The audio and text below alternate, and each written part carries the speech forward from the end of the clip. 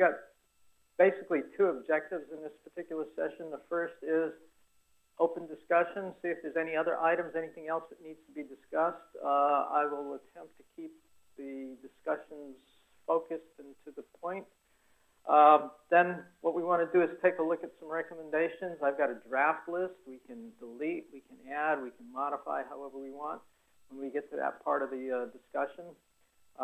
And the reason for having that list is to see if we can tease out some action items that we can go away from this meeting with that we can hopefully report on next year in next year's meeting. But I guess I'm getting ahead of myself talking about next year's meeting. Okay. So that's basically the objectives.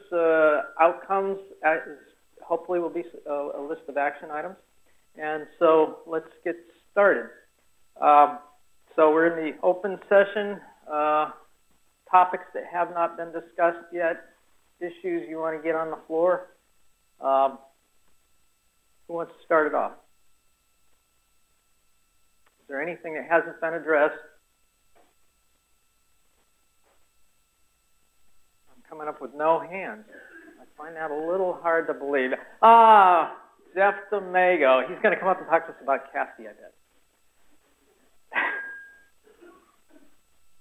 I'm going to bring up a point that Becky asked me about in the hallway. It wasn't in a dark alley. It was actually a well-lit hallway. In terms of there has been work in Central Region. Jeff and John Ice worked on a product list for the HREF. This is the HREF that this time-lagged ensemble that we put together when we did the high-res window upgrade. So the question Becky had is, can we use that product list for the MRR and for the future HREF that would have hourly updates? And so the question is, can we propagate that list as a more uniform set of output for convection allowing guidance? Steve, you at SPC had put together a list, and I think the HREF list includes all of yours. Have you looked for that? Okay, so what I told her is, I said, what I'll do is we'll do the comparison and try to get back to her fairly quickly. Okay, if you can send something out to whatever list of folks you think would be appropriate, then we can take a look and hopefully by sometime in January come to some conclusion. Is that too late, given the holidays coming up? Probably not too late, but if we can get it done before the end of January, that would be good.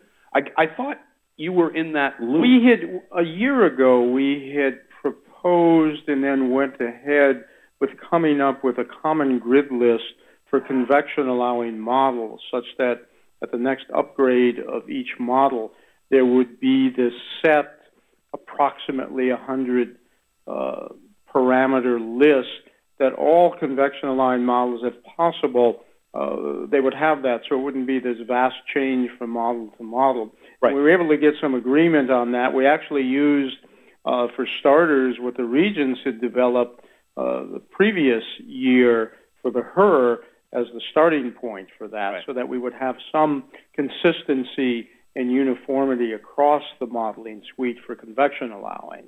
And it certainly would be a good starting point to use that for the HREF. Right. Well, again, there's been an effort in Central Region to gather the requirements for this list. So, oh yeah, now I remember.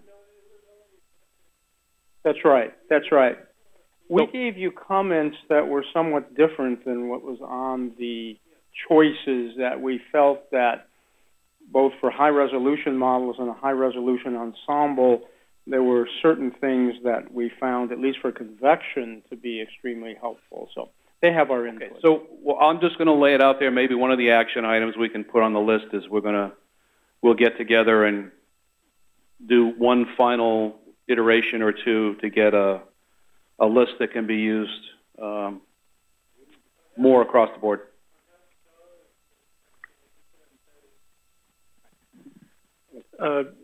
John is texting me. I had him send the list that it went out back in October or November, but we'll send it to Mary Hart. Okay. Yes, sounds good. And you all can tell Becky that I did what she asked me to do, so she won't accost me in a dark alley sometime down the worm. You're safe, Jeff. Yes, we'll involve GSD.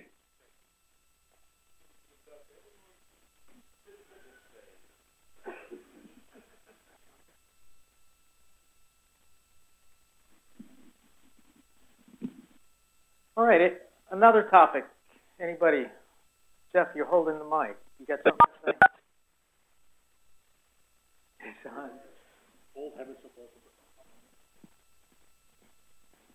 Okay, we're going to stand here. I guess I wanted to bring up this topic here. It's been batted around a little bit over the last several months about, I guess, aerosol and smoke, and as a component to, I guess, visibility cloud issues here, and about, I think many of you know that we've been taking some steps here toward doing such an integration for the short-range forecasting, and have not at this point brought in, the MODIS fire data to help initializing aerosols that are sort of actually in HER V2 and RAF V3. But we're in a position to do that, and we think that's sort of a good integration direction to go in here. So, different user communities can be served together, but there's definitely big overlap here with region needs as much as we are aware of that. We think that can be done at low cost. Eventually, there's if we want to do more involved chemistry, there's a higher cost for that. But I just thought I would bring up that topic for discussion. Okay, comments?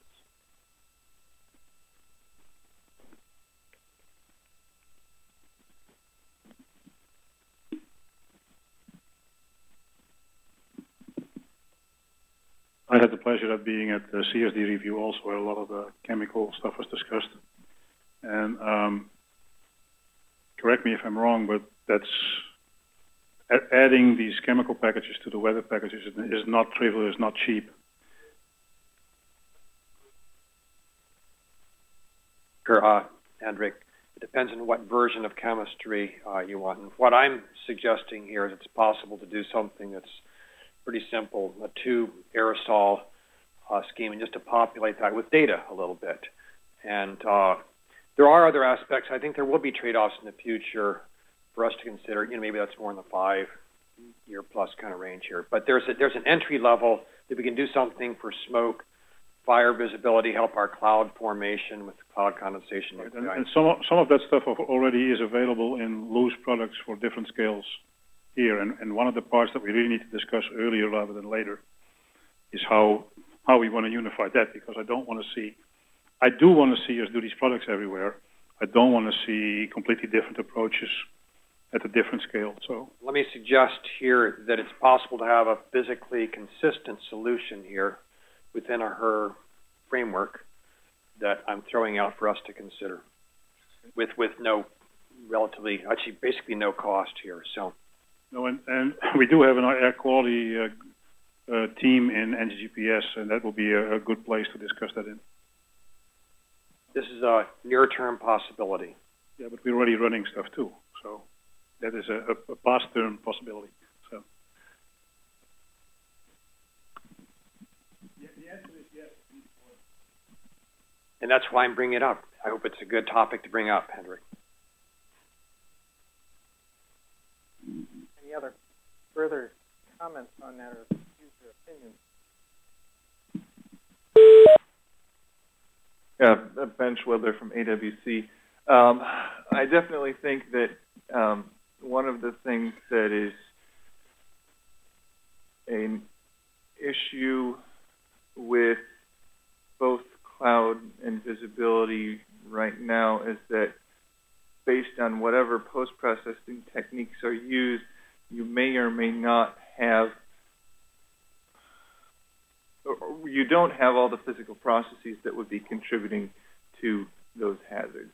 If you use just a purely extinction-based, or you don't bring in precipitation or aerosols into a cloud-based or visibility sort of thing, that's an issue from our perspective, is that right now, not all the processes that are currently being represented in parameterization make that into that final product.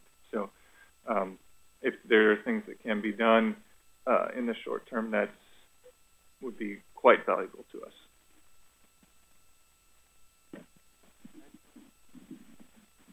Further comments? Does this impact anybody else? Okay. Okay. Different topic. Something else that you've been itching to get out into discussion. Mike.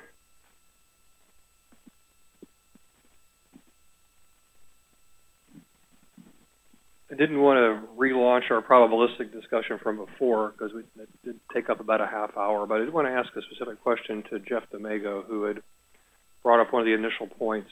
My interpretation of one of your original points was that without a bit more specific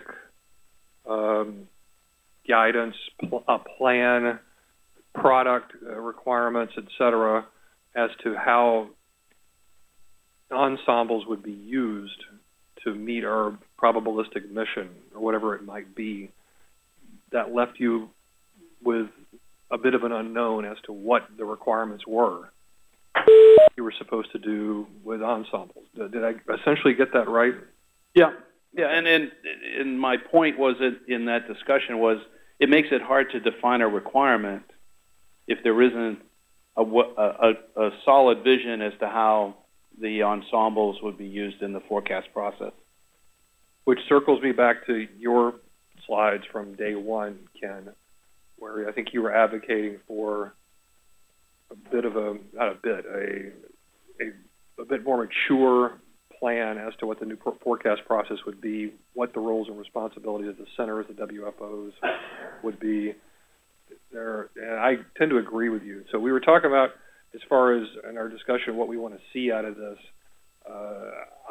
My opinion is that from a broader perspective, we've seen the weather radiation roadmap. We've seen a lot of discussions about how we think social science would be infused in more. We heard a lot of talk about IDSS, but I haven't seen anything yet that was a vision. And I've seen vision documents in DoD and other places, but a real true vision as to this is how we're going to change the way we do our jobs over the next 5 years. We had that with the modernization. That was a technological modernization. We even did that to a smaller extent when we went several years ago from traditional forecast products to gridded. But at some point there was a vision as to what specifically we were going to change, and then we were able to go build requirements and build things to meet that vision. I think that's what's missing. It's not something for EMC or NCEP to decide, but it's really something more from corporate National Weather Service that I think is that next layer of specificity from, we've heard a lot of talk about a lot of different things at social science and IDSS, et cetera, but we can press anybody to do anything. I would like to press the OAA office to what's their vision for how we're going to do our business in 5 years from now. Because I think without that, you're left, Jeff, with being that proverbial building your half of the bridge, thinking you know where it's going to be meeting in the middle. And we really can't do anything else because you can't sit on your hands and wait till the complete plans of that bridge are drafted, because that could be 5 years from now. So anyway, that may launch a longer discussion. That's what I want to talk about. That's great. Jeff, before you chime in, since you made reference to my slide, I guess I'll take the moderator privileges here and just say that I see, as I stated the other day, I see we're coming to a point where we're going to have to change the forecast process again. I don't want to dwell so much on the process, is what the people are doing, what the forecasters are doing. Now, you're right, that's not an EMC or even an NCEP issue per se, but it will affect, whatever the decision is on how our forecasters operate in the future, that will affect the mission, I think, of EMC and NCEP. And so they, as well as most everybody else in the Weather Service, I think, needs to be at the table when that discussion takes place. So as Ming said earlier this morning, there's a science component in here. There may be some things we can do, can't do, so maybe we'll have to temper that process a little bit. But it isn't so much the process as knowing, as Jeff said, knowing what people are expected to do, so that in turn we can ask these folks to provide them with requirements, I guess, what's being asked, so that they can kind of serve those needs. Jeff Craven.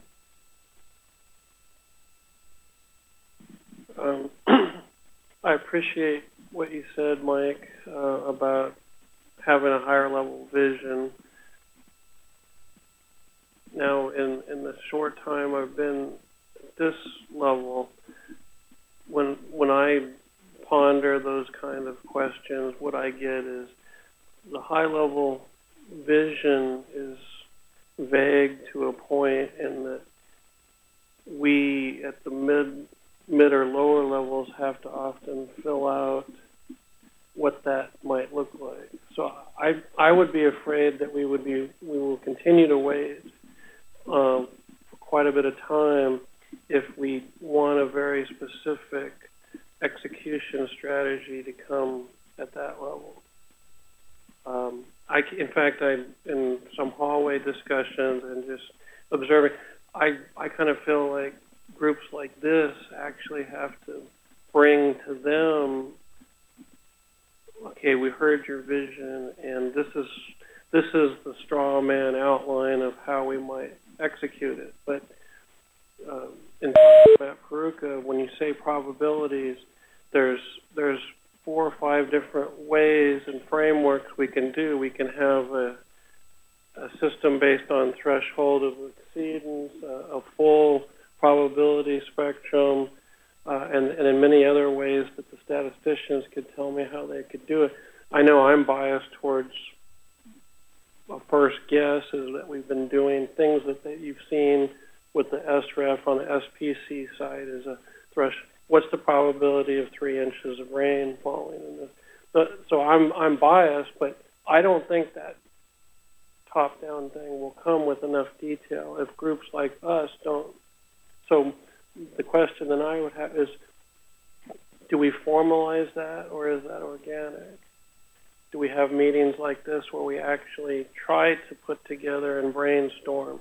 Maybe that's something that we do in the STI meeting the next 2 days, is really, we keep talking about probabilities, but I think we're on the cusp of we have to make a short-term decision. We're going to try this, and maybe this won't be what happens in 10 years, but I don't think it's ever going to come from the office of the AA, personally.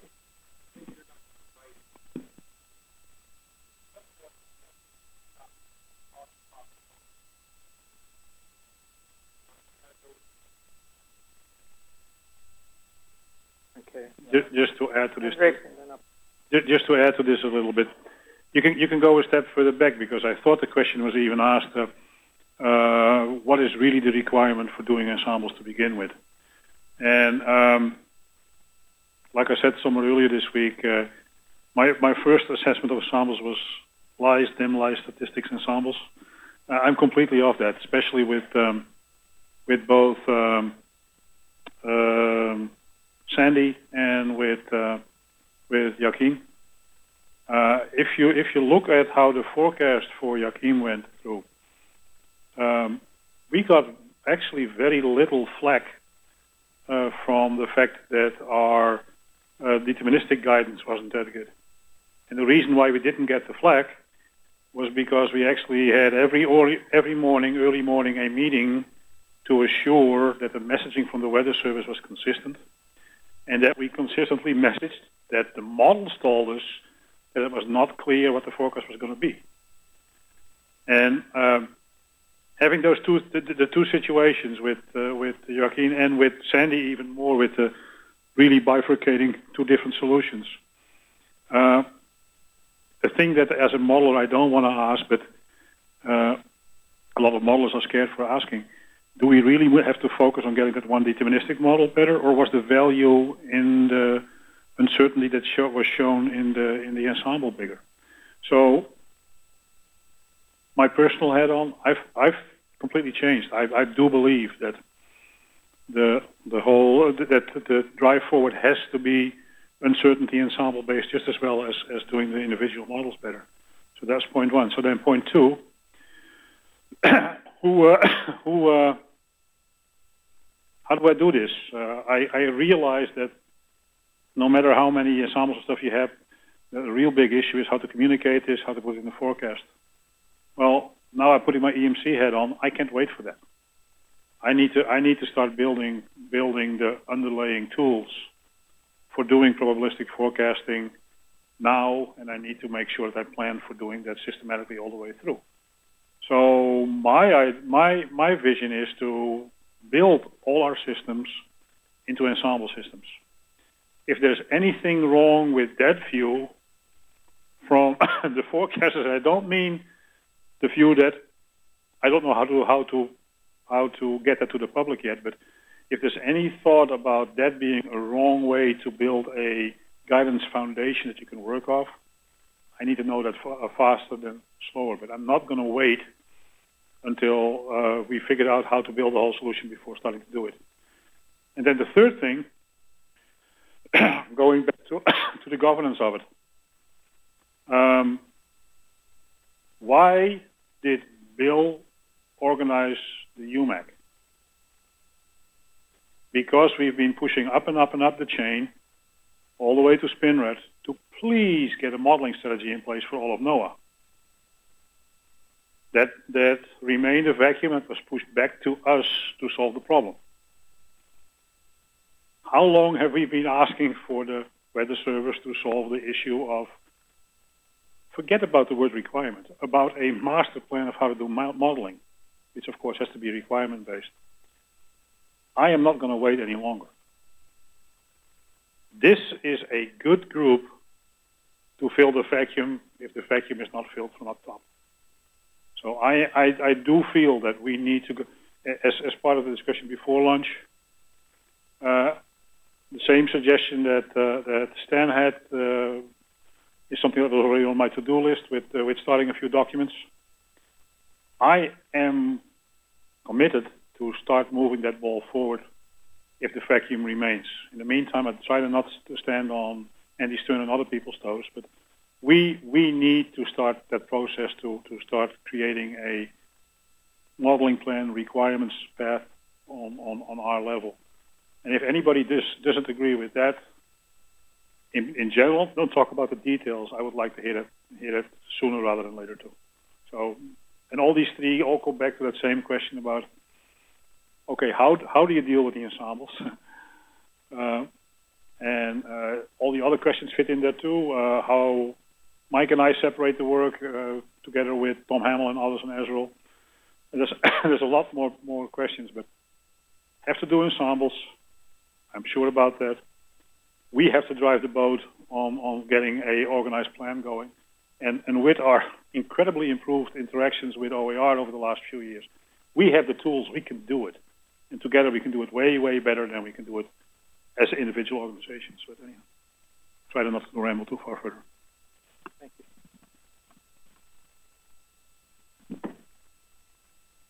Let's see, Brad. I think Brad had a... I think I'm next. Okay.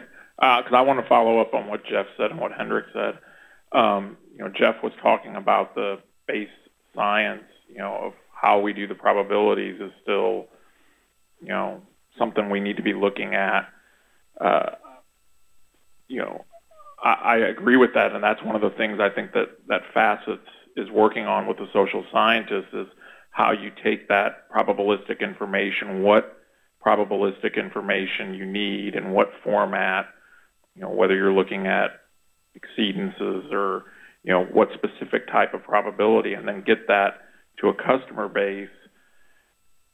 But I want to stress that I think the requirement, and this goes to what Hendrik was saying, for probabilistic information and ensemble data, I think that is clear. I mean, I think there are a number of, Weather Ready Nation documents, NIST studies after the Joplin tornado, and numerous reports that indicate that probabilistic information is the way we should be going. And I guess what I wanted to build on what Jeff said, is not only do we need to be looking at the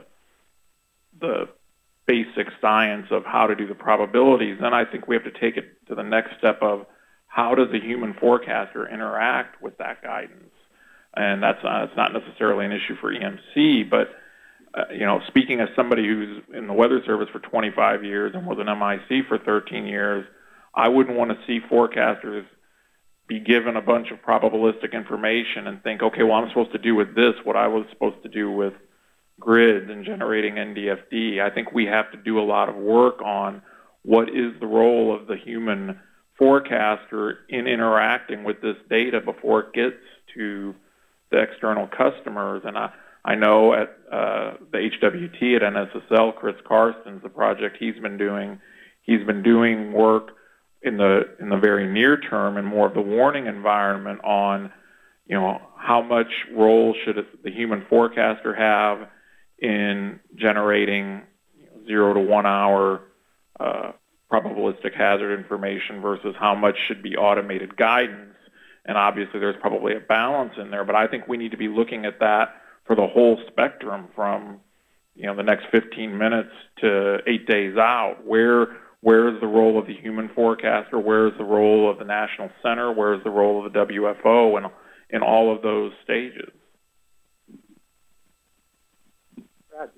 Yeah, I'm going to ask something not related to ensembles. I'm afraid to ask this question, but it's a follow-up on, some of you may remember Stephen Jascourt, who used to be with the organization, and we had asked Stephen to find out from the FOs, how do you calculate cloud base? And I seem to recall back then it was from the field, and it was still RH-based. Is that still the case? Because our more advanced models are able to provide cloud-based information, the phase of the cloud, and the mode, because when it comes to convection, you can't use RH-based criteria because it's based upon instability. So I'd kind of like to know before I leave this meeting, where are we in the cloud realm? Because as I look at it, the clouds have kind of fallen through the cracks in the overall hydrologic cycle within the organization. I'm talking about the Weather Service. Comments on that?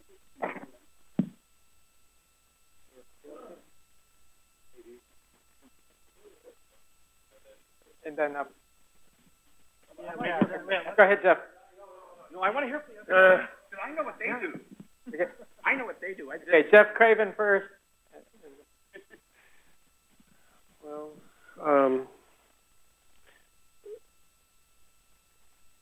I guess it depends on the office.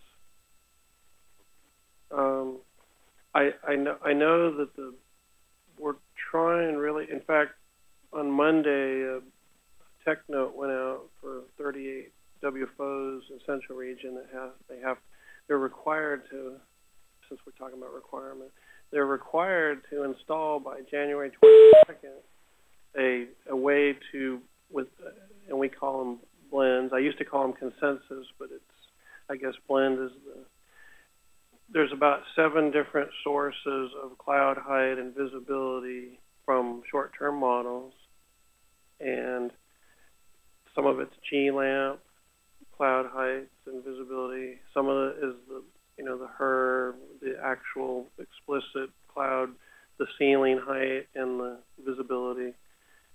We have smart inits that don't necessarily simulate exactly what you think is going out in your model, which is a whole other issue. What we get in GFE at the end of the day isn't necessarily exactly what your model generated when it left NCO.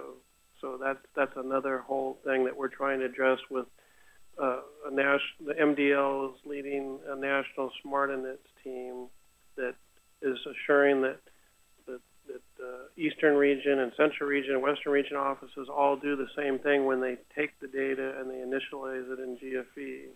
So getting it into AWIPS is one step, and then getting it to GFE where we can manipulate the grid is another. So to answer your question is there's a lot less reliance on RH to estimate but there are still tools out there if you want to run through a model and say, you know, this simple RH tool, what ceiling base height will it give you? So we're getting there. We haven't even got there to every office in Central Region, and I'm guessing similar for other regions. Then the question is, once we get that, how are we using it? Are we looking at it visually and then going in and manually typing the cloud height in a text product tab? Or are we using the grid to generate a formatter? So the answer is there's a huge spectrum still, at least in the field from what I see.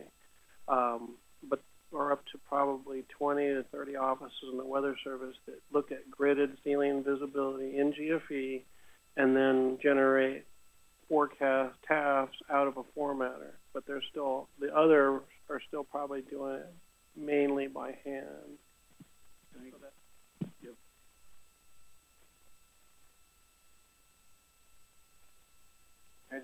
There's the timeline. It's okay. Yeah. The reason why I was asking was because when we get feedback, when we go to the test beds, I remember asking the Taunton forecaster, because he was telling me, oh, the NAM tends to have a fog bias or a low cloud bias. And okay, that's interesting. And then I remembered to ask him, so was it based upon RH, or was it based upon ceiling heights or cloud amounts? And he goes, oh, I don't know. I'd have to get back to you on that. Point being, it severs the feedback loop, the feedback that we get from the field as to what exactly is the issue in the model. And if we know those exact details, I think we would be able to respond better and more quickly to make those model improvements. Because we can go to other developers and say, here's exactly what's happening. Okay, let's go fix it.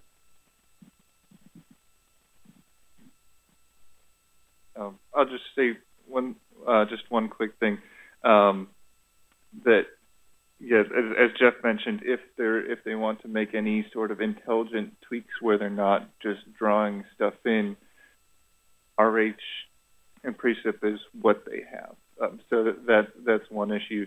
I can talk to you about offline about some of the other things I've discovered on how various different offices are doing things. I kind of have it on paper and in my brain summary of some of that. So.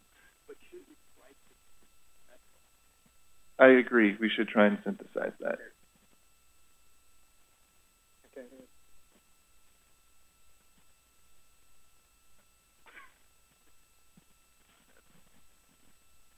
Yeah, Ben does a lot of the testbed stuff. I have to deal with the operational realities on our forecast floor. The raw materials, like your cloud species, your mixing ratios, they're available if you know how to dig. But I know at least on our production floor, the time to dig is not there. And so we are still using very simplistic, inelegant, linear things that were developed in the, decades before my life to produce an estimate of, well, will the ceiling be below 1,000 feet AGL, for example? And, the science has to get to the point where a forecaster can take a look at the material he's given, make his decision, and sometimes it's for a point. Sometimes you're talking about somebody who's got to cover 2 states, or in our case, we have forecasters that have to cover 1/3 of CONUS. You've got other people who have an even larger scope in which to handle cloud. And they're looking for a tool that works. I have a few curious people that want to know what's behind the tool. But the first thing they want to know if I bring something to the floor is, show me it works. Show me that I can replace something I'm doing today with this new tool because I don't have the time to add it.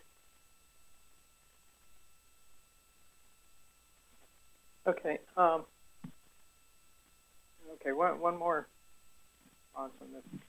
Yeah, great topic, Brad. good idea to ask about this. So, it is true that from our end as model developers, we're trying to think of what is the best aspects of the fields that are being produced to produce the best possible sealing visibility diagnostics. And so I was also a little surprised to find out, that, gosh, including at this meeting even, there's a lot of re-diagnosis that's taking place in the forecast office, and that's probably why you brought up the topic. And so I guess we developers, want to know how, are we doing the right thing? I think that we are, but tell us otherwise. I know there's been issues about getting this sealing and visibility fields into AWIPS even, I believe, from some of the models, maybe from her and RAP even. But so right now, technically, we're working on this whole issue of subgrid scale clouds as another component, and it's even with the HER. It actually turns out it's a big deal even at the HER scale. And so we would like to kind of have some flexibility to, bring in the technical information to best do these fields and diagnose them, but also, I guess, work with the community, with AWP and guys also to have that be a useful field. But I guess this alignment together is a great point for bringing up this topic, Brad. Thanks. I'll add one last little thing and then go on to talk about something else. And sealing and visibility is the spear point. But I'm looking up at Gene, and I know that the four-dimensional cloud problem is really where we want to go with this. So I'm hoping that in the next, as part of this process, we address this sort of five-dimensional aspect of the atmosphere. It's not just in space, it's not just in time, but it's the different species and different attributes. And really that's what we're dealing with. That's what the science is dealing with, from both the remote sensing standpoint as well as the modeling and as well as the forecasting. So I hope that gets included in the final vision that we're talking about in moving forward. Great. Thanks, Brad. Seems like we've wandered from one topic to another here, and just to kind of try to put a little closure to this particular one regarding the ceilings and so forth, kind of sounds to me like there's a need for certainly more communication, more awareness of what the forecasters are doing with the guidance and the output that the modelers are providing, and I think we need to build that in somehow, either into this meeting or provide some other opportunities where we can get people together to have that kind of interaction. So I think that's probably an action that we need to have here. The topic we wandered from, which was what Jeff D'Amago and Mike had brought up,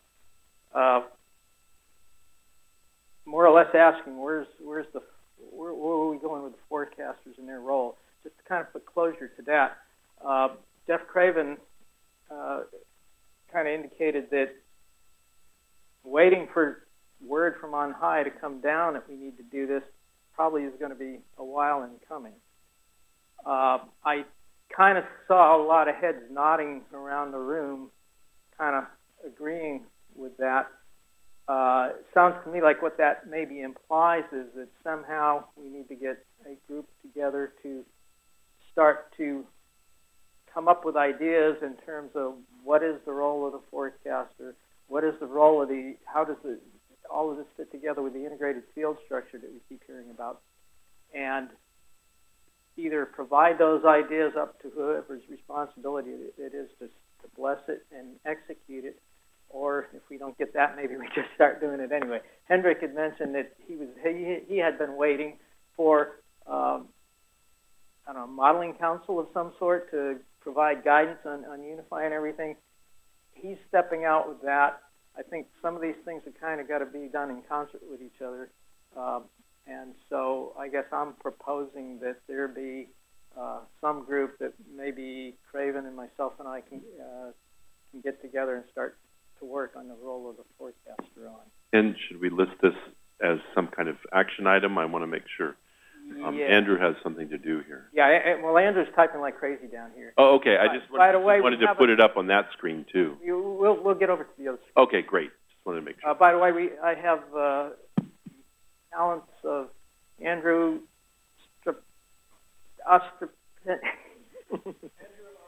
Andrew O here. who is the scribe for this session. He's capturing everything that you're saying. So he's capturing everything that's being said here. In a moment, we're going to start going through a list of items and come up with additional action items. But Andrew's here to help us, and I really appreciate it. Okay, other topics. We probably have another 10, 15 minutes for open discussion. Then I'd like to transition into more specific action item-like recommendations and so forth. Okay. You got the mic already. Great. Hendrik, I wanted to mention, you specifically brought up Joaquin as an example of, the ensembles and how they were utilized. And that's we've been trying to push to look at more ensembles for hurricane track forecasts. And Joaquin is a great example of, some people would say, well, there's a large spread. We should have known the forecast uncertainty was very high. But Joaquin's also an example of a case in which, we modified our deterministic forecast away from the deterministic model suite, which at a time was much more correct than the ensembles. The European and the GFS ensembles that I showed, if you looked at the respective deterministic at the time, the deterministic beat the pants off the ensemble means. So there's a basic science issue there. I had a nice lunchtime discussion with a few folks about that, and I can only really talk to some extent about the hurricane. We're trying to get into the weeds about how the hurricane, the track is dependent on intensity and storm structure. It's just the use of ensembles. I think there's some very important science issues there in that particular issue. I mean, ensembles we want to get ensembles for uncertainty, and at least for hurricane track, I'm not quite sure we're there yet. All right, and I think we've heard other comments throughout the day today regarding the issue of science and how it might relate to the ensembles and the probabilities that may come from that. I think we need to go kind of evolve in parallel both the needs of the forecasters and the capabilities that we might be able to get out of the ensembles from the standpoint of probabilistic forecasting. Yeah, again, it goes back to, I think, kind of like the issue that Ming raised this morning, is it's science issues, and we need to, try to stay, we're a science-based service organization. We need to provide the service, but we also have to have the science here as well. I think maybe that's how we tie this back in, is that Ming also brought up that when you're dealing with requirements, you typically have a balance of user-derived functional requirements that are coming in, or requirements pull, and then a push from the technology and science side.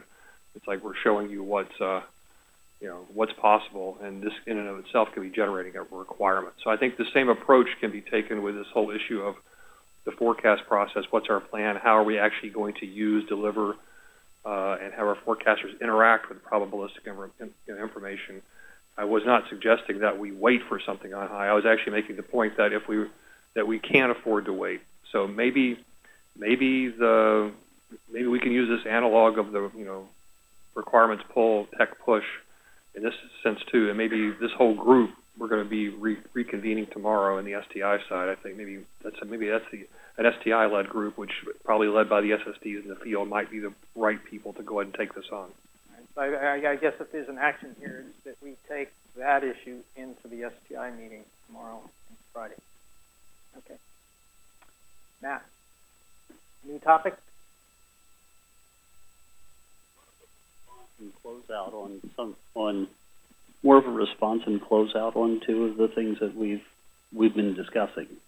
I want to bring it back to how Hendrik introduced us, and that is the notion of where does our future lie and how do we do long-term strategic scale planning on strategic time scales for our environmental modeling suite.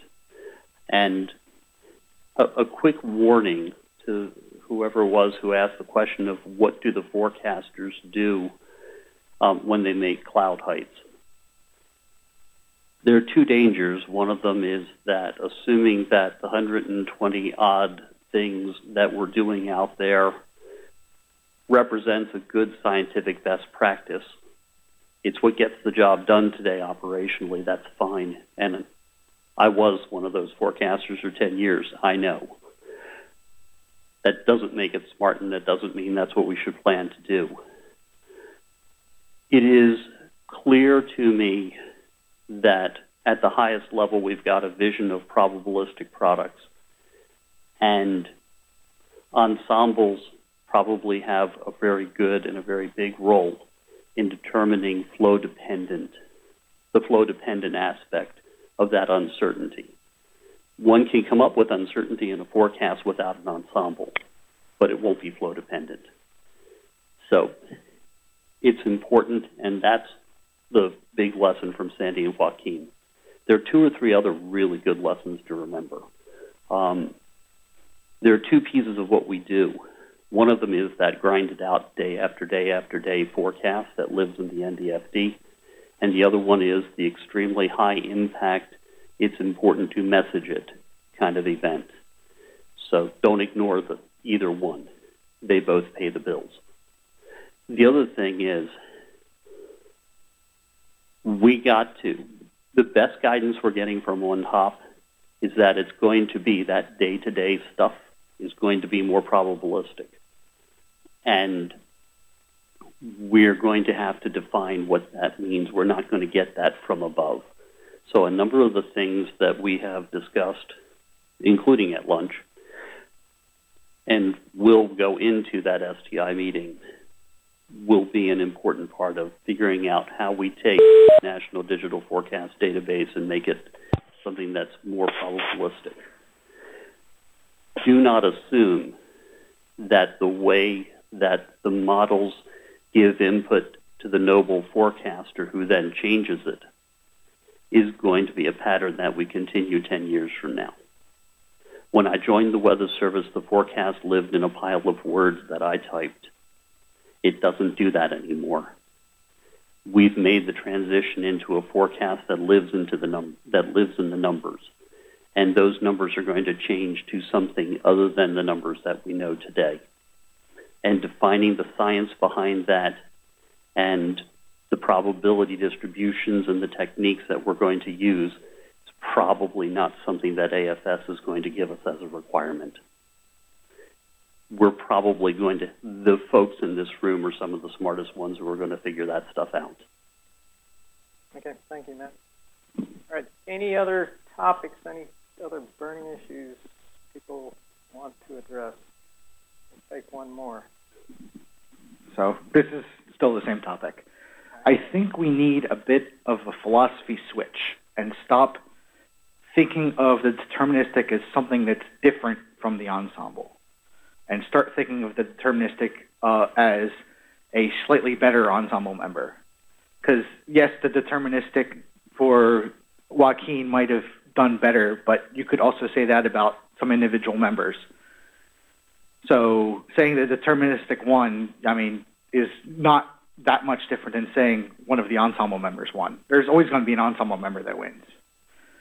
So we need to stop thinking of the deterministic as this special little snowflake and start thinking of it in terms of the broader ensemble. This is exactly why in that 5-layer system, I want the GFS to have a native resolution ensemble from itself. So the deterministic GFS is just a control member of an ensemble with the same resolution but with different perturbations in the physical and initial conditions. I just kind of got in here a little while ago, so I hope this hasn't been already discussed, and it may actually go into this last bullet down in here. But, getting ops into the production suite, is this also kind of similar to, should we be updating the production suite a little bit more often so that, this does happen? Is that kind of one and the same? It's kind of like the discussion you and I had earlier in the day. Yeah. Actually, this may be a good segue into the list of issues we've got up here, and we can start by addressing that particular one. All right, maybe we'll work from the bottom on up then. Where up there was that, okay, the bottom bullet there, getting ops into the production suite. How can this be done faster? Well, yeah, there's probably a lot of dependencies, okay? Back up a second. This list that's up on the screen here right now is just my quick hitting list of what I thought some of the major issues were discussed over the past couple of days. As I said at the beginning, we can edit this, we can delete items, we can add items, and so forth. But the motivation here is to see if there's any actions that we want to take from these issues, and find people to be responsible for carrying out these actions, with the idea in mind that when we meet here next year, we can see how far along we've gotten on these issues. So let's start with the one you just raised, Bill. Getting ops in the production suite. Is there anything more you want to say about that? He's probably tired of me yelling, Mr. Himawardi here. But there is an awful lot of stuff coming here. The MRMRS stuff is coming out. We've got, by the time I'm hearing that we're finally going to get, Himawari into the production suite, GOES-R is going to be up there.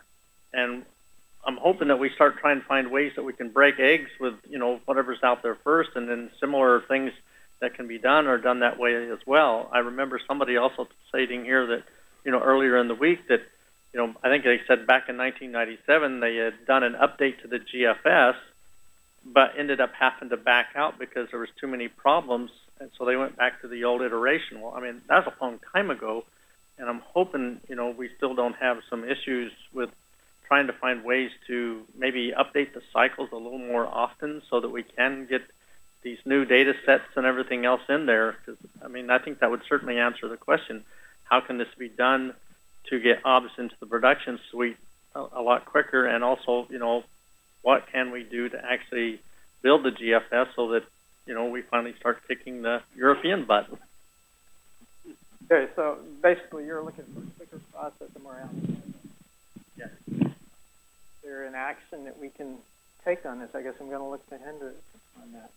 Is there an action that we can take on this?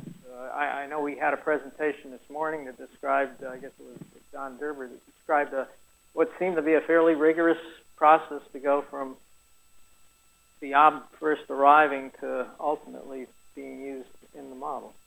It's all a question of risk assessment and benefit assessment. We have been by many of our users pushed to make sure that we don't do harm and that we don't break things as we go forward.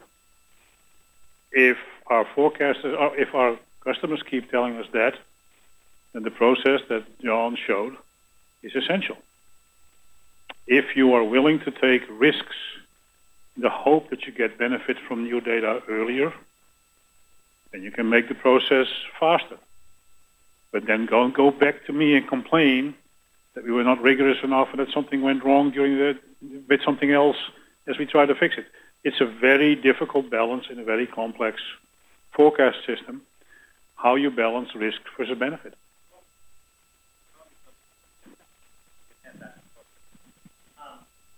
Well, okay, is this even up here? I know that we had talked about this earlier, but, this is where we got to find a way to make sure that the parallel runs can get out there and people can assess that a lot quicker. And, because 30 days is not enough. I think the practical way of getting that, this is what we talked about too. That 30-day is not what we should do the evaluation with. There's also the issue, and that's John has that issue a little bit, but in terms of modeling systems, we have that more. If we are ready with the GFS to go in, and this is not a ding on anybody, we have to wait for MDL to get the mass fixed, if necessary. We need to wait for New York City to fix the impact that they get from the water center, who has to figure out how to fix what they get from us. And so there are a few things we can do. We can, out of principle, start data feeds of early parallels to the field. Yes. That would be something that would not impact the risk of the actual baseline operational system. So that is something we can look at and see if we can do that. But that is something that you really need NCO around the table because it's all resource-based.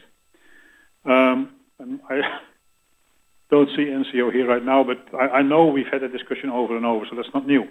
The other thing which is really new that we've never done in the production suite before, December 2nd, we implemented GEFS V11.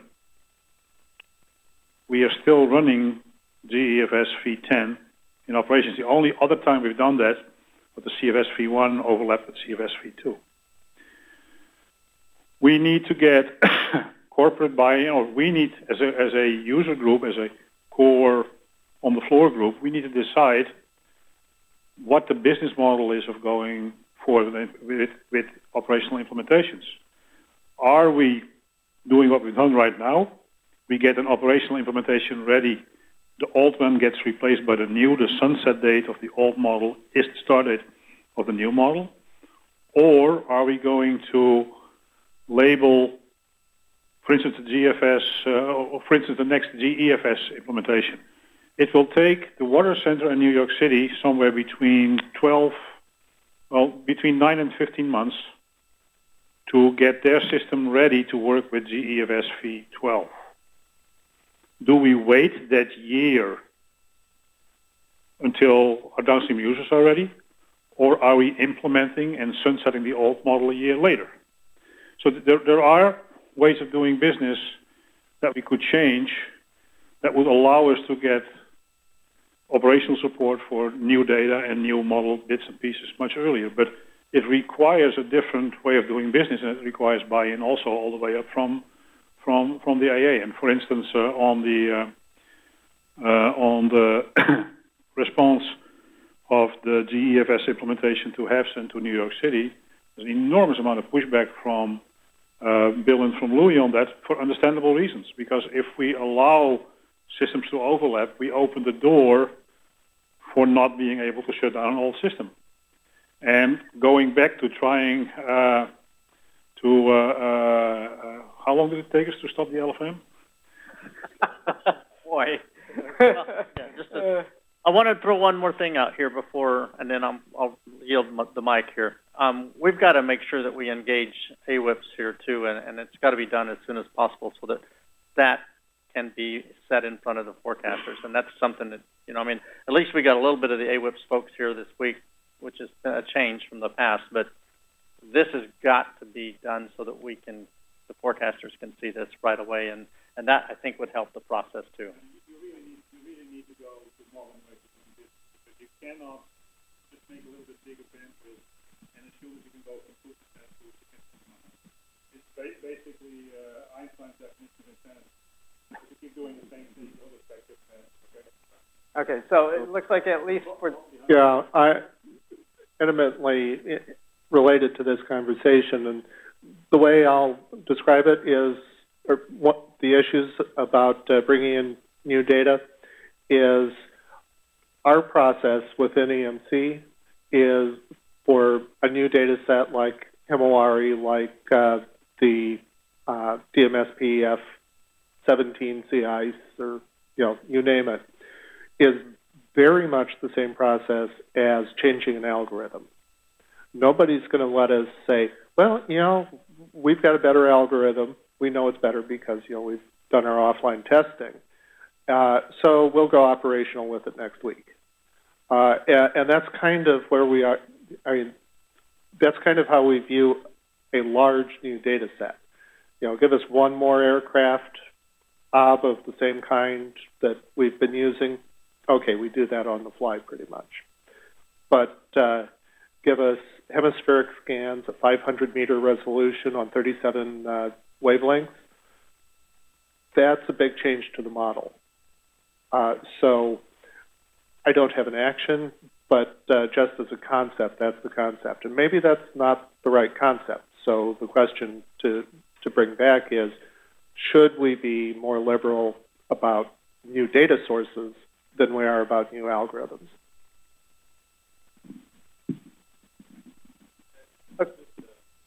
one thing to add, and I mean certainly we do have to balance the risk versus benefit. There's no question about that.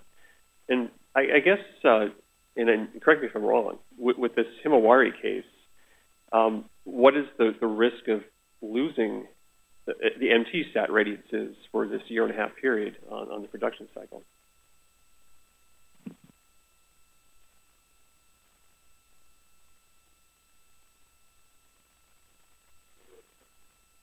Yeah. Now you're preaching to the choir. Bob, do you want to answer again? we have some ice satellites, or satellites that we use for the ice products, that are 7 or 8 years beyond design life. Yet, if we make that point to the higher up planning, or used to make that point up to the higher up planning, that's actually a risk and we should do something about it, and that therefore we should make it a high priority to actually switch in existing newer data sources, then we still end up in a situation that, well, when it breaks, we fix it.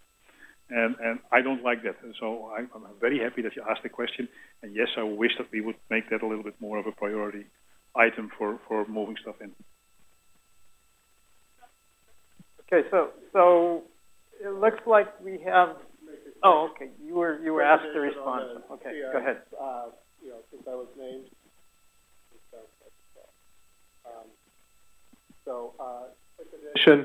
The CIs, I simply, at one point, and not so simply, but I brought in a new satellite and a new algorithm. I had to because the last satellite that was still flying that I was able to use died. So, okay, I did that job.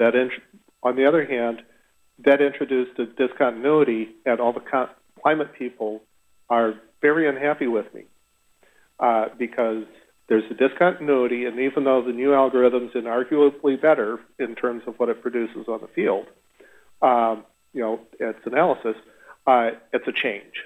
And the fact that it's a change, from their eyes, means it's worse. So, many considerations.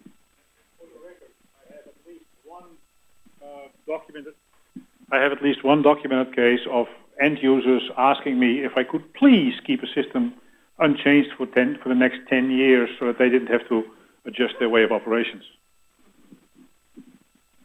Okay.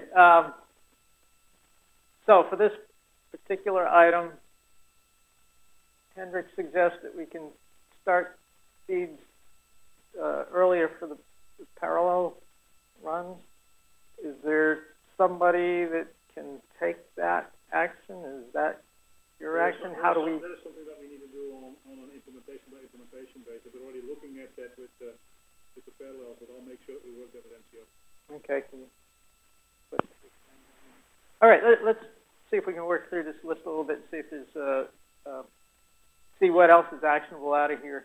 Model evaluations. One of the things I heard, I believe it was yesterday, was getting the private sector and academia, that probably should add academia to this, into the model evaluations along with the field personnel. I presume there's no objection to that.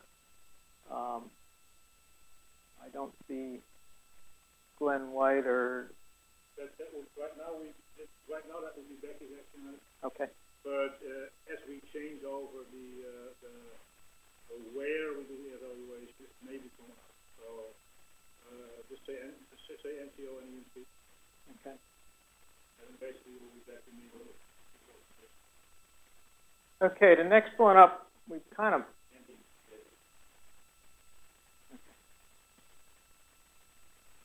Okay, the next one up, who does all the post-processing on all the ensembles? We kind of beat that up over the past hour.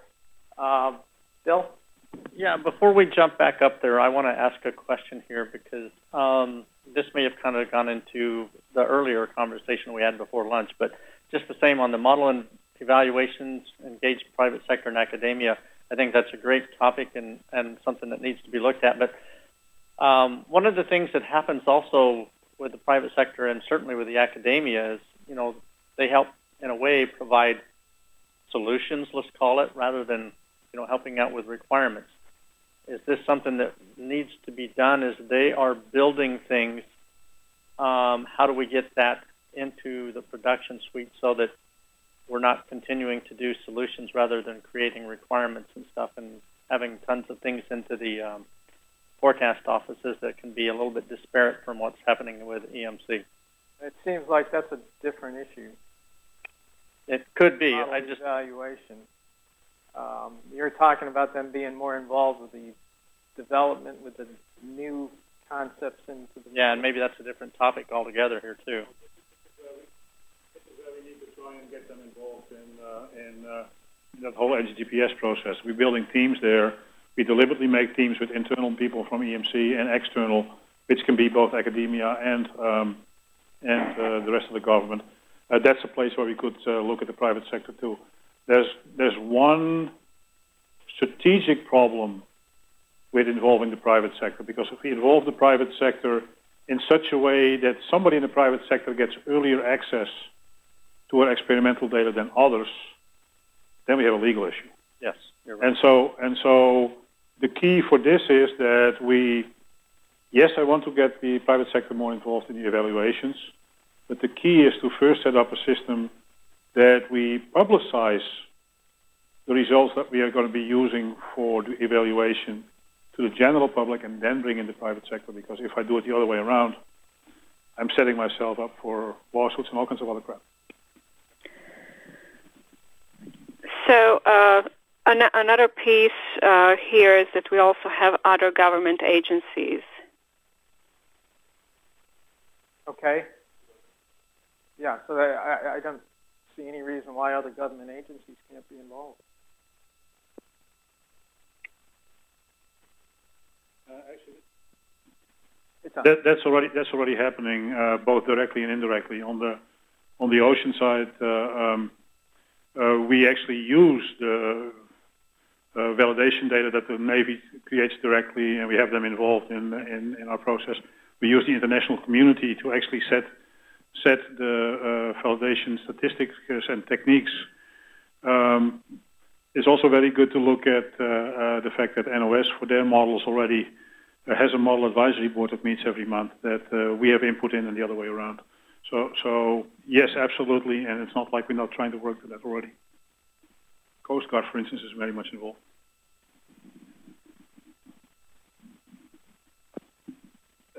I could just add our partners at NASA in terms of modeling land data sets, et cetera, USGS for water, et cetera. So there's a, and then of course the international setting as well. I think I mentioned this earlier before lunch. So we can't just be NOAA-centric. I mean, because we're doing, basically Earth system modeling. So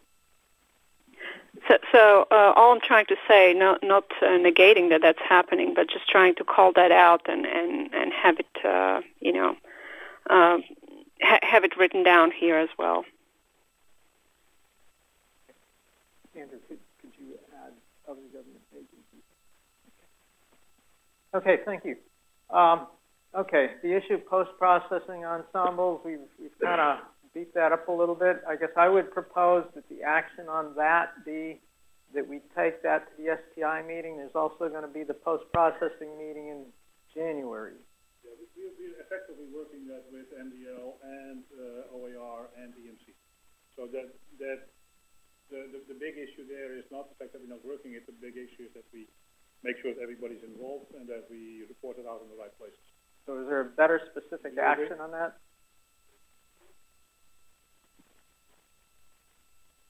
Slight delay. Yeah. Hello. I would say less. I would like this less specific, more specific, because it's not just the ensembles. I think we're going to be talking at this post-processing workshop. There are post-processing actions that happen at the NCEP service centers too. All the players have got to be involved. So it's not just between EMC and MDL. But yeah, I agree that this action really is something that's going to be addressed directly at this workshop. Should we put a name with this? Kind of Mike. All right. Hey, I like that. I don't know if Mike does, but okay. Yeah. All right. It's his name. You're going to do the work. Okay. All right. Another number of people mentioned IRMA and RTMA and wanting various improvements, various fields added, have it produced more frequently. I think I saw a suggestion up to every 15 minutes. What is it we really want to do about improvements for RTMA? Is there an action here that we can bring forth that will satisfy some of these mentioned needs? Jeff? Well, I mean, my suggestion would be that unless you're unhappy with the way we're doing it, and I keep getting accolades for my RTMA team, so we'll continue to respond to the questions. We have group meetings that now that we've got the 30-day underway, we'll stop canceling those monthly meetings where we discuss things on the telecom. So we'll continue to do that, and we have committed to doing a twice-yearly update to RTMA IRMA. So I'm not sure. I think within the existing meeting structure, I think we can gather the requirements, gather the feedback, and map to map those requirements and requirements, feedback into the next upgrade, down the line. So as part of the envisioned improving the implementation process, we have been talking about putting up somewhat more formalized meetings/workshops to start off each implementation cycle. And we haven't talked in detail about that yet, but either the existing update monthly meetings that they have, or we may have to set up a separate little workshop for that every 6 months to just get input from the community. We'll figure it out. But the whole idea is with the ideas of where we want to bring the implementation process, we are definitely needing to make sure that we pull the right people and the right customers at the beginning of each cycle to see where we're going. And the RTMA and IRMA is a little bit ahead of that because we do have these monthly tag-up meetings already. It may not be big enough and it may not have the right people, but at least we've got to start there. Yeah. So with the earlier we saw a presentation which I think had a very nice case study showing the impacts of having many OBS in a single grid point. An improvement in the IRMA and RTMA may be in the eye of the beholder. I don't think we can underestimate the need for. I think that people familiar with data assimilation, familiar with analysis, can easily understand and appreciate what we saw with the DCA OB. I think that there's a whole host of people that will be giving Jeff and his group, there's legitimate issues in complex terrain, and there's also the issue you saw there that is a enormous culture and training issue, a giant elephant stand. So when we say improvements, part of the improvement of the IRMA RTMA, in my mind, is accepting that it isn't the same as we've been doing business for decades. The expectation that it's going to, I think it's going to take a series and a lot of time in order for forecasters and users to appreciate that. But again, maybe that's easy to appreciate if you're in the model community and you understand how data can't always be used exactly, but I think it's a powerful culture issue that we have. I don't know who else can address it. And I've talked about it in the National Blended Models team. I don't think that I can just tell forecasters and other users that easily that you can accept those things. So that, to me, that has to be a priority, is that we educate this shift towards analyses being ground truth rather than point data, or else I think you're going to continue to get developers getting a lot of feedback about something that is very acceptable in the objective analysis world, given the constraints, but won't be acceptable to people that aren't educated to understand it. You know, maybe I'm just the only one that's ignorant on it, but I think it's a powerful thing. So, yeah, we need motion from both sides, and we're learning from the data assimilation side as well. So, like Matt said, maybe that 20% difference in the weighting that we're giving to the METARs should be 60% instead. And it's the motion from the data assimilation side is somewhat slow, and the education on the part of the users is also slow. But we'll find a place in the middle where we're both happy. Okay, so let me backtrack here a second. First, in terms of explicit improvements, now I'm going to come back to you, Jeff. In terms of explicit improvements, you've got this process, you've got these meetings, calls, and so forth. You're going to continue with that, maybe in the framework that Hendrik described. So we're okay with the method and approach to improvements right now. Everybody's comfortable with the way Jeff is conducting this, I think is what I'm hearing. Well, it has been one of the three places where as EMC, we've been getting kudos from the field for the way we are responsive and interact. So this is not a thing that is broken. It needs to be fixed more than anything else. Okay. So then in terms of Jeff Craven's comment,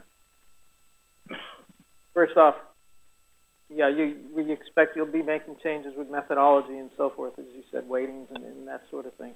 But there's an education and training component in terms of forecasters and other users accepting the analysis as truth as opposed to necessarily the observations is what I'm hearing from you, Jeff. And so we need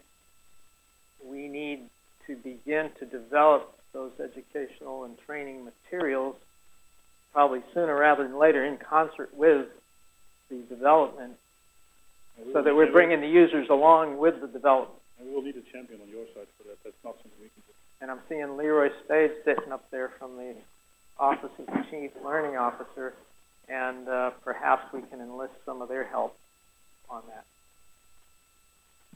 Not wanting to beat a dead horse there, but the whole DCA issue is a representative issue. Anyhow, I'm living on the water.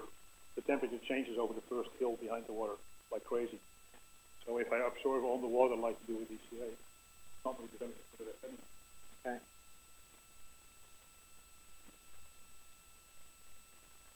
Okay. Okay. Hey, Ken, this is Steve Zubrick on the line. I have a comment that what Jeff Craven just said about the RTMA and in particular the example that was shown earlier this morning from, I think, Steve Levine about DCA. Right, go ahead. Just for what it's worth, that image was taken in mid-July of this year.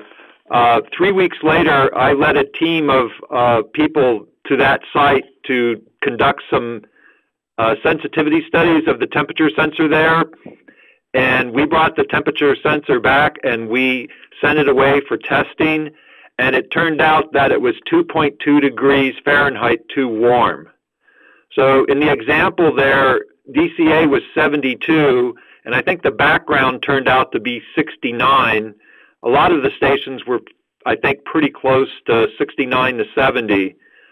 So in that situation, that analysis actually worked out fairly well in pointing out that our ASOS was reading too warm. Checks in the mail. Right, so another component to this then is that, in a way, it actually QC on the obs. So that particular observation point, DCA, was featured in the Capital Weather Gang. Thank you very much, Steve Tracton, if you're still there. And we replaced the sensor on, I think it was August 7th. And it knocked it down about 2 degrees. Okay, thank you, Steve.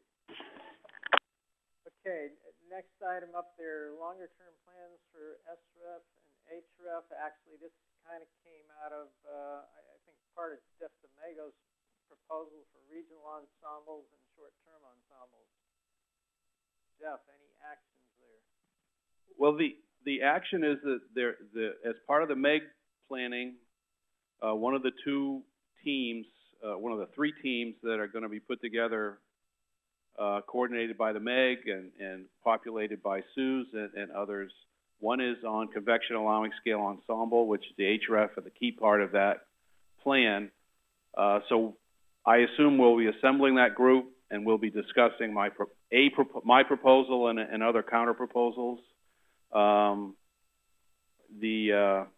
know, I do feel we have to come up with a plan fairly soon if we're going to use a substantial chunk of the Cray computer, and we'll have to make a good case for that. And I don't think we have a hard. I didn't think we would have a hard time making that case.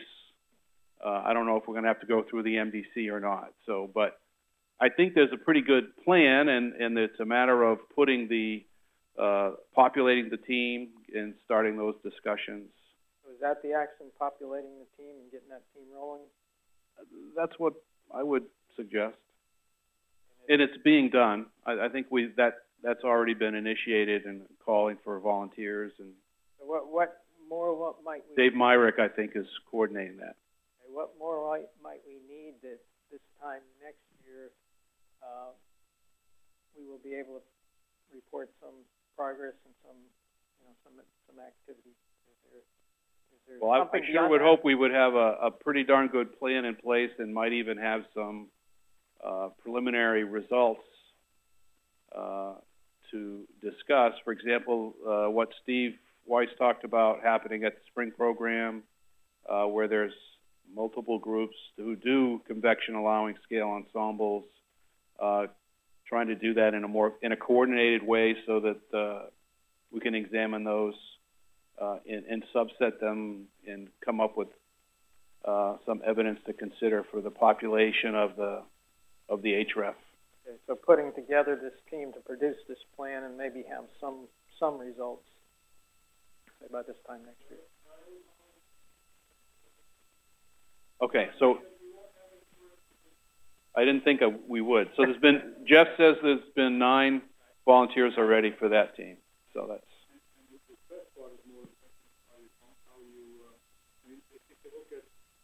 If you look at the SREF part, I mean, there's some suggestions from UMAC to discontinue it, and there's some other bits and pieces. That really depends on that most crowded piece of the production suite, how we go forward. So the bigger issue with the SREF is over the next few months build a strategic plan for simplifying and unifying the production suite, and that will tell us how long, give us an idea of if and how long we want to keep running the SREF, and if and what we need to do in terms of the science and development work to get that replaced. So the SREF, the HREF is a little better defined because it basically fills a new slot. The SREF really need to be discussed in combination with the NAM, the REP, the GAFs, the GFS, and even possibly the HFOR. Okay, Jeff, so you're going to be more or less leading that up with that team. Yeah, whoever ends up being the chair of that team, maybe. Okay. So Israel and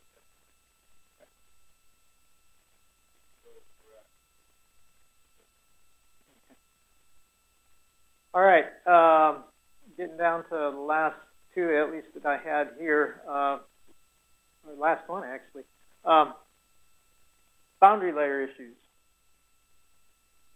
Are there specific actions that it needs to be taken to address these issues? Is there anything we can do?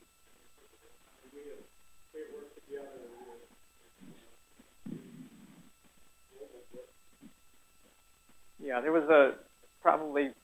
Yeah, we have had a number of conversations on how to move ahead and address the issue, particularly in the GFS and the GEFs, in terms of both physics work as well as possible data assimilation work to try and place more focus on this in the GFS. It's something that's a continuous problem with all modeling, whether it be RAP, HER, NAM, as well as GFS and GEFS, although the GFS system has been having bigger problems compared to some of the others. So we have beginnings of a working plan to move ahead on that, and whether we need a larger group, admittedly, from SPC's perspective, we're focusing primarily on convective environments, but as Jeff Manikin has shown in a number of the MEG meetings, it isn't just the convective situations where some of the boundary layer structures are in error as well. So there may be a broader need to try and address that. So is there something we can do so that when we come back here next year, you'll be able to say, hey, I saw progress? I can say one more thing. SPC plans to work more closely with the global branch. I've already had discussions with VJ so that we can tag up more frequently and provide feedback and discussions on this. So at least for the convective part of the boundary layer structural problems, we certainly expect to be able to have some positive feedback by next year at this time. In fact, we're going to hope to see some positives sooner than that, if at all possible. Yeah, this is at least with some experimental and parallel runs. This is an issue that the MEG brought to the forefront this past summer, and we're going to stay on top of it through the year. We know that the new version of the GFS mitigates the issue not nearly as much as the RAP and HER mitigate their issue. We don't have a lot of experience now validating what the new GFS does in real time.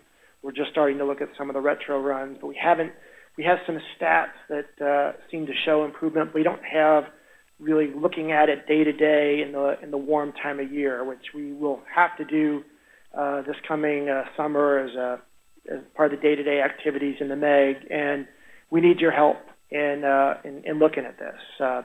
We'll keep an eye on it. We need volunteers for MEG presentations on that and all issues. We keep an eye on things as best we can, but we can't do it with the same diligence that all of you can.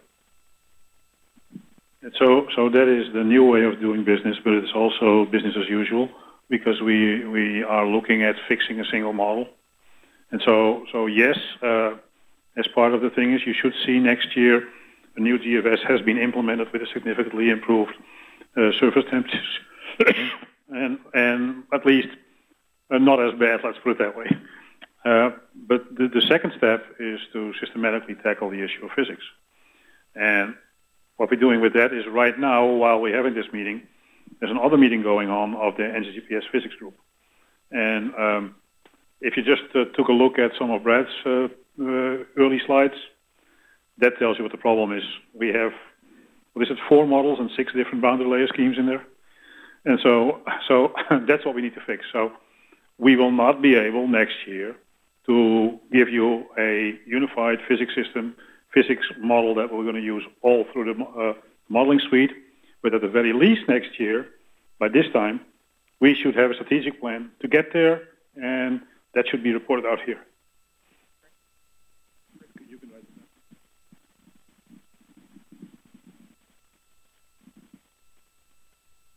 Okay. I do have something to say.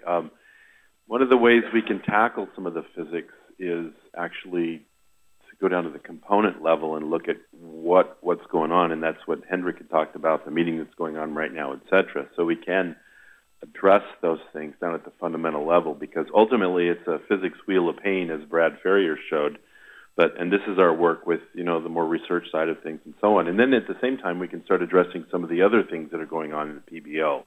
What are the wins, and the downscaling issues there?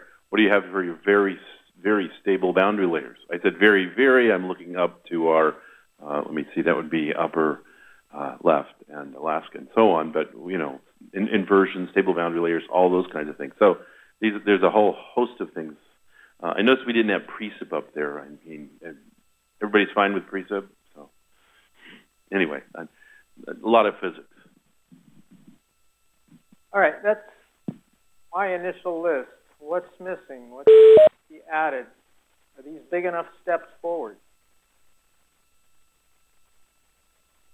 I'm not seeing any hands shoot up.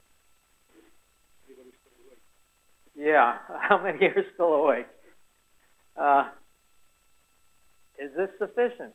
Is this all we can get out of this meeting? Certainly I didn't hit every item.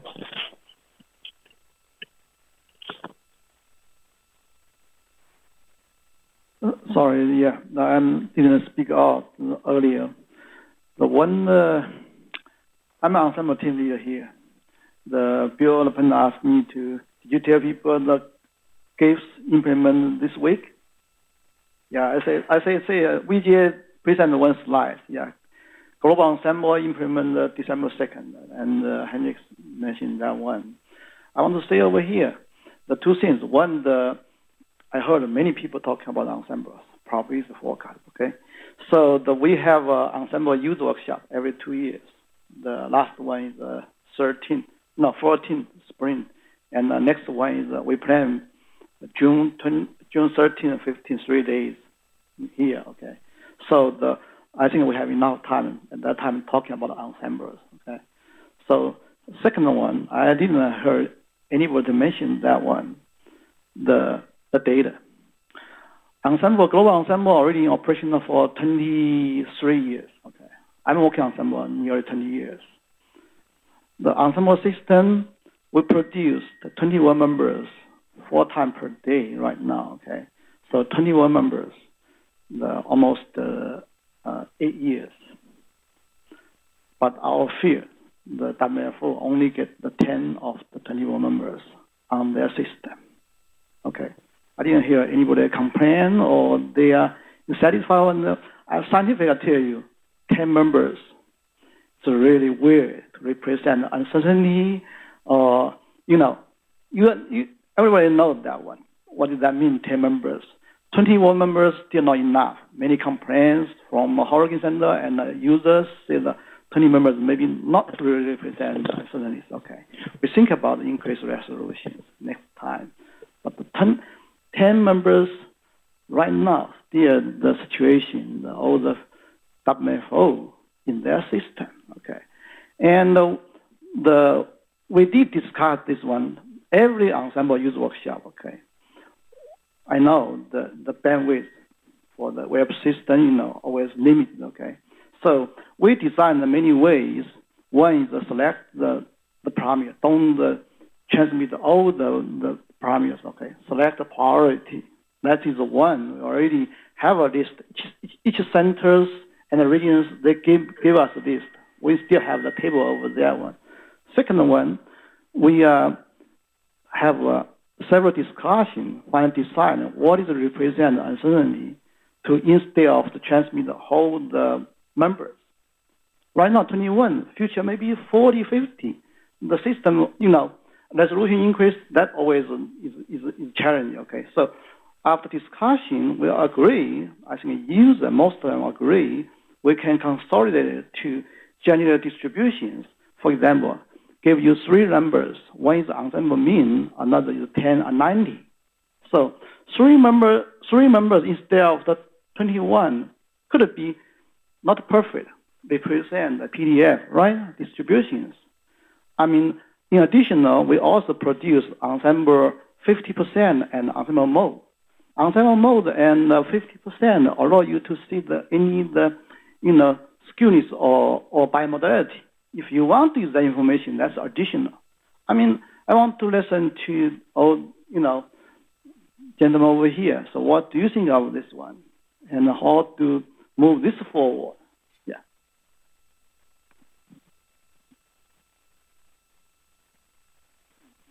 That part is much more linked to that question was asked earlier. How do the service centers use this? And I mean, it's not that hard to figure out how big your ensemble should be and how many members you should. That's a relatively straightforward technical that we can deal with. But in order to answer this question for you, Jan, that requires much more input from the field because the field needs to figure out how to use the data first.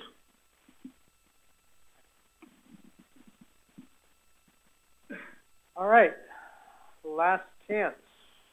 What do we need to add, or do we need to take something off, or have we missed something big? Ken, just one more follow-up to the GFS boundary layer issues in terms of an action item. We have we're forming an STI team that specifically deals with improving the global model. Jeff, you said there's 2 people signed up for that right now?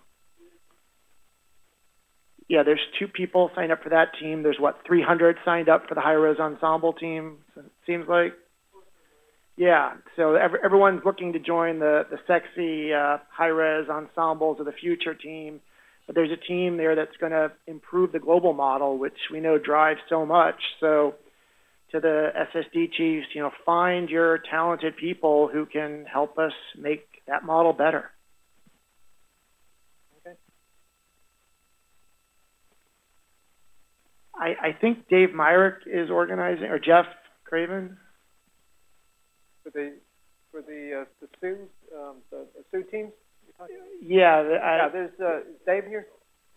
I guess you don't. Now, there's a website. We can make that address available in terms of where you input names.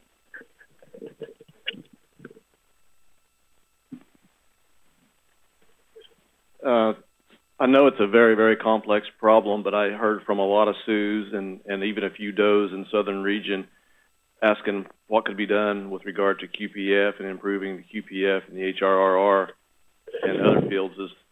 Is there anything we can reflect on our list here to address that? We haven't had much discussion about it.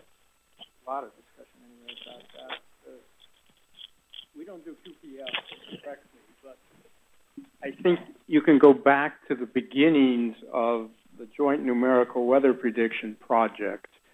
And other than trying to come up with pattern forecasting, I think QPF is on the list of requirements every year implicitly. Has been my impression that that's always going to be something. Whether it has to be written down, I don't know. But clearly, whenever there's any model upgrades being tested and statistics shown, QPF is there.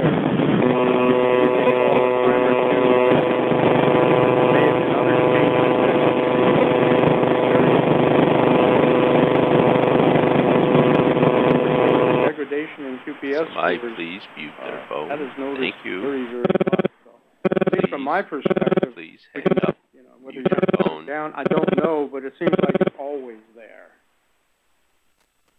Is anybody from WPC here, or Stan? Do you have a comment? I got it here.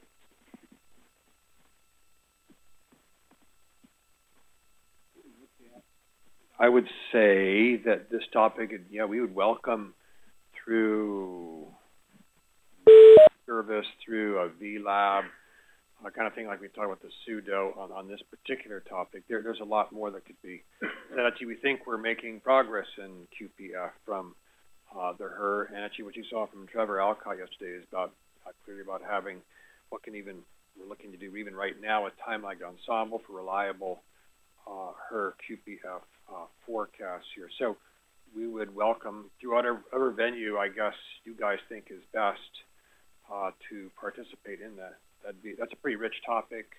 It's an area actually we've been talking with the Water Center also because they wish to use the HER. They're already using the HER right now for initial testing of warp hydro, so that's a pretty key area.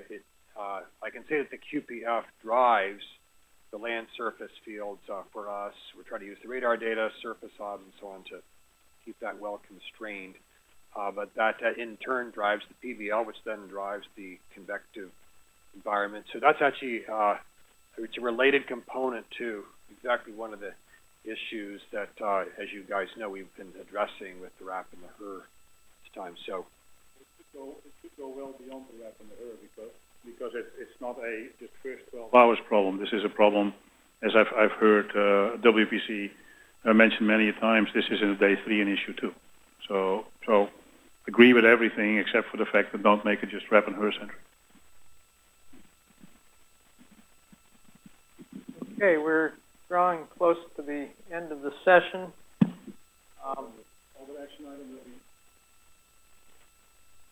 Action item that was mentioned several times, start to go throughout this group to acquire and compose a list of how we use the different models, how we use what we use them for, the metrics that we need, all that kind of stuff. So similar to what Stan was saying about whether we do that through a Google Doc or not. But I'll work with Stan to figure out how to do that, and either I'll take the lead or we do it together.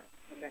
So basically gather and then in quotes requirements from within this group, and then in terms of the recommendations,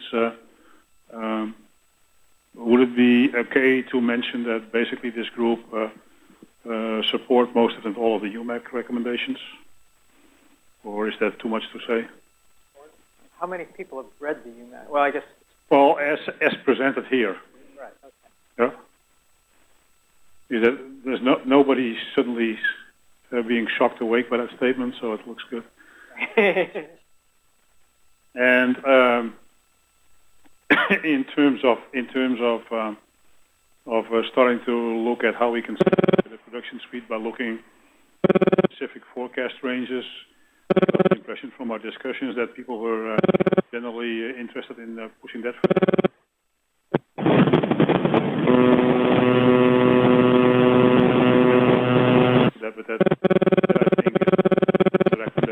Please mute your line and hang up at this time. Thank you. Stop now.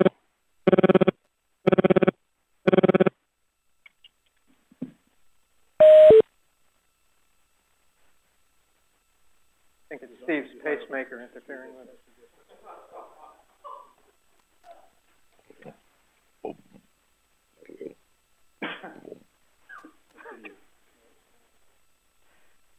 All right. Any final words from anybody regarding actions, things that need to get done? All right. So we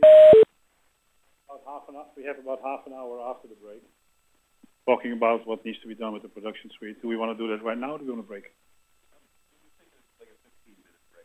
Come back, and then we can kind of hammer out our path forward on the format of the production suite review. So come back with ideas, and so on. Okay. After your 15 minutes. Okay, before you run out, I just want to, first off, thank you all for participating. Secondly, especially thank Andrew for trying to capture all of this. That's really valuable and helpful. We'll clean this up and make this available. Will it be kind of an after-action report for this meeting? Yeah. Okay, so it'll become a part of that. So thank you all, and as Mike said, we'll be back here at, 15 after?